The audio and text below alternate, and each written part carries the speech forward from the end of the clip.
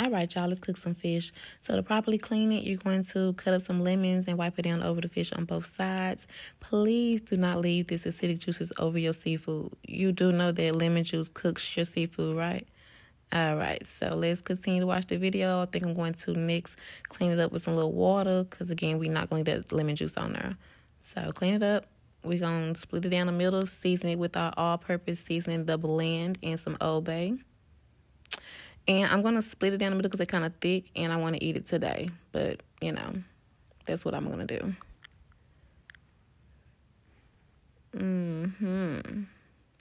Oh, for my meal, I'm going to be using, for my fry batter, shall I say, I'm going to be using some yellow cornmeal and some flour and some herbs and spices. I'm going to just put that into this bag that I got from the grocery store because that's what we do. You know, black people stuff. Sorry, not sorry.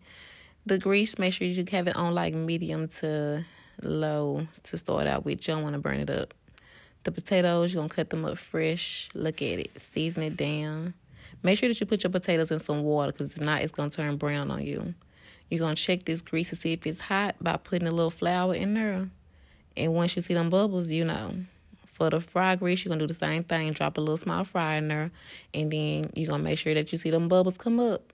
Yeah, them bubbles right there. You know it's ready to go. Let's drop that fish in. Look at it. Look at that grease. You know it's hot. Hot. All right, now, moving on to the next thing. We're going to sit there and let it fry up. Do not flip this fish so fast. It will start to mess up on you. You're going to mess your batter up and everything. Don't flip it too fast. Let it cook. Me, personally, I like my fish to be fried hard, so I'm going to let it cook a little long. I just flipped it. It took me a minute, but I just flipped it. I'm going to go through flipping it back and forth so that way it's not burning on one side. And voila, it's done. We ready to eat. Who hungry?